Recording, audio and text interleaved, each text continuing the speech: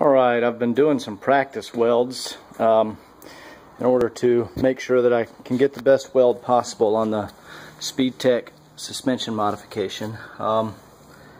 These are some welds on the same frame at the same angle, and I think I got the correct temperature on the welder. I'm sorry, not temperature, but voltage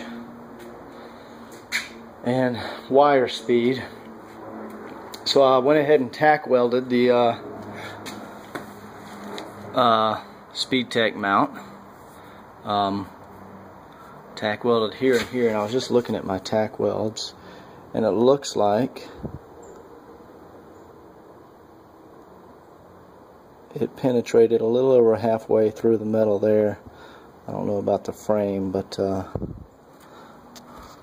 this is a crucial weld because it's suspension, and you know, if this breaks at 120 miles an hour, that's bad news.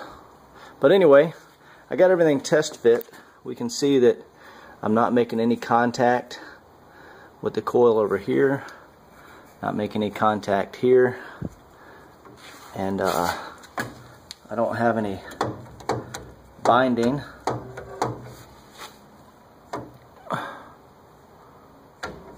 There's no binding. We've got some wiggle room, so that's what SpeedTech says to do.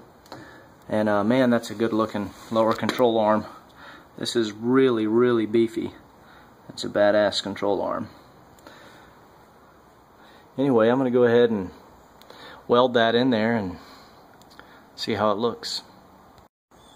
Okay, here's the completed weld. I made 2 passes on this one, just to make sure I had good penetration into the frame.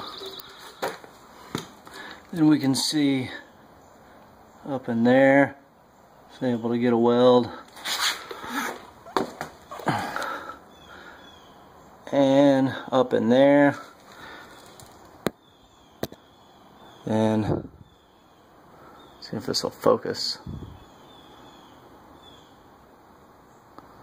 Back behind, doesn't look like it's going to focus. Back behind there, and it's not going to focus, but I got back behind there. There we go. So hopefully that's going to hold. This is the first time I've welded anything, and didn't look like it blew through the back or anything. It just heated it up. You can see my weld marks, but it didn't actually blow through. So hope that holds.